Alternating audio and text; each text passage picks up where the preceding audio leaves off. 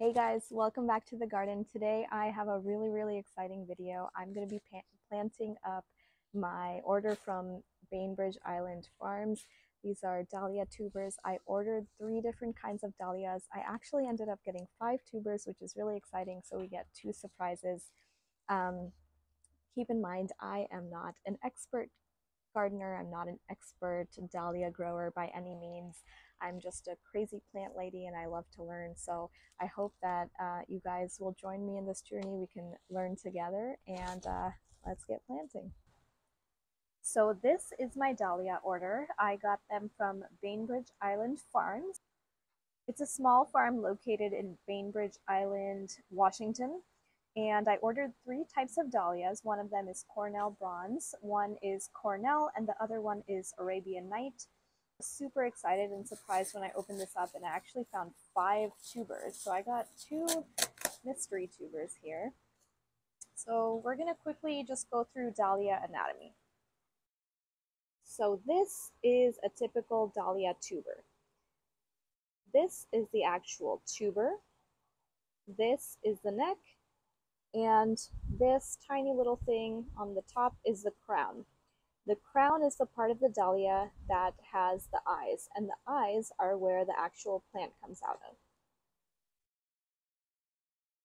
So tubers can be single, like this one. This is the Arabian Night. It's written on the tuber itself, or they can be in multiples, such as this. So this has 2 different tubers and 2 necks, but 1 crown. So this will just, hi puppy, this will just produce 1 dahlia plant. The tuber is what provides all of the food and the nutrition for the plant as it's growing. The crown, like I said, has the eye, and that's where the plant will come out of. And the neck is really important for attaching the 2 pieces of the tuber together. So if the neck is snapped, there's no way to send the energy from the tuber to the crown and provide nutrition for the plant. So a tuber that has a snapped or broken neck is not going to be a viable tuber.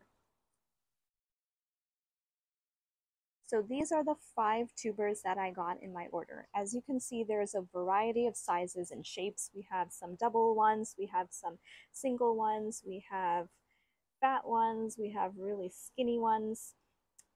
The size of the tuber shouldn't matter. The most important thing is that the tuber has those 3 components that we discussed before: the tuber, the neck, and the crown, which has the eye. So from what I'm reading, keep in mind I'm a dahlia beginner and I'm learning just like you guys. From what I've read, the width of the tuber doesn't matter as much as the length. The length seems to be more important for storing the nutrition that the dahlia needs.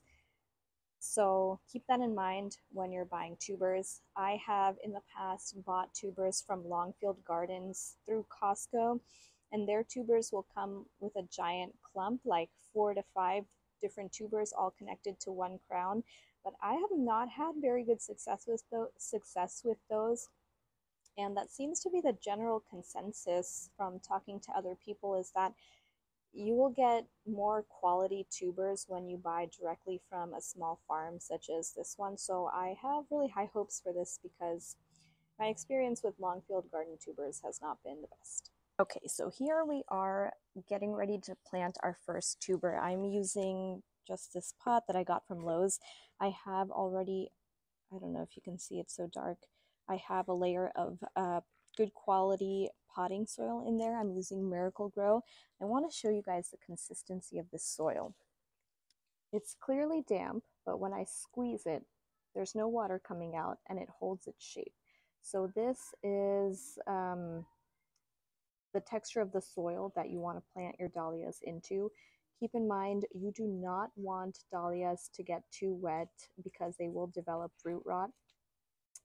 So start off with a wet potting mix, put in your tuber, and you kind of just want to leave it alone until it sprouts. Once it sprouts, then you can start watering it. So this is my Cornell bronze dahlia. Sorry if you can hear that, there are kids screaming outside.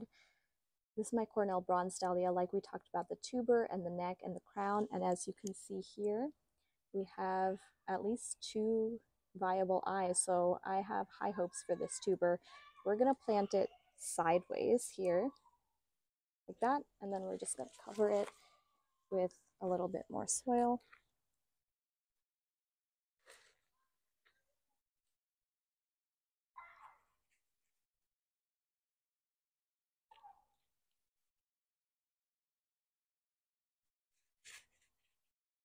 Okay, I wanted to move this a little bit so you guys could see better. We have damp potting soil, we have the tuber sideways in there, and we have covered it up. There's no part of the tuber that's visible. It's gonna stay like this until it sprouts,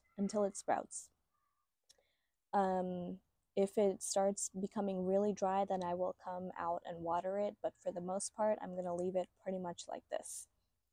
We're gonna add our label, which is the most important part, and then we're gonna pot up the rest of them.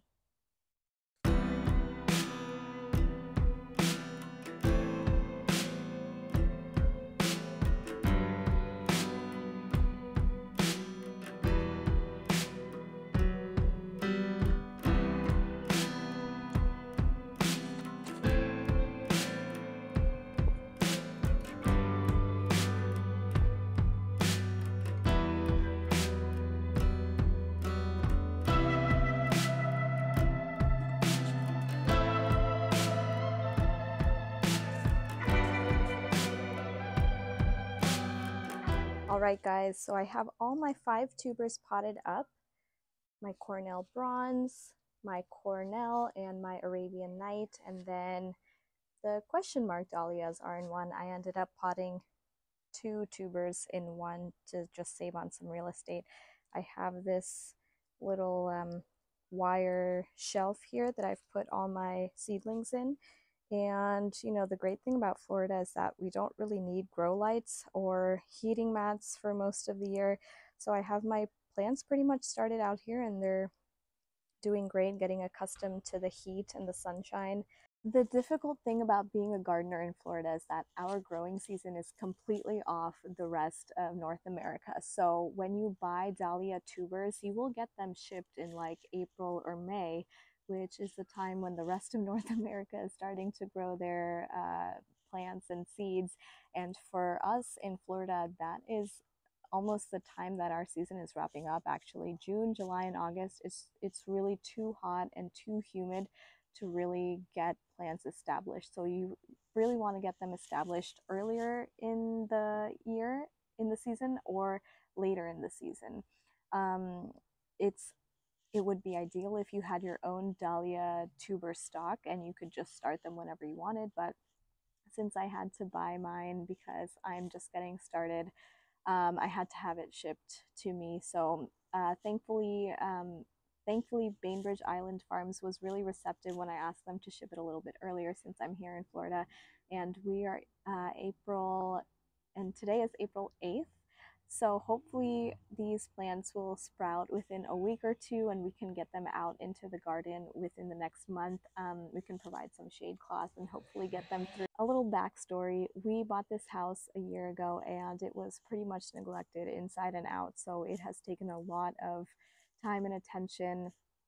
I'm also gardening on a very steep slope, so I've had to put in raised terraced garden beds, and I did those all on my own, and we're finally getting to the point where the hardscape is done and I can get things out into the garden. And I'm really, really excited. I'm feeling optimistic, and I hope you guys are having a great day wherever you are, and I hope the garden is giving you exactly what you need. Happy growing.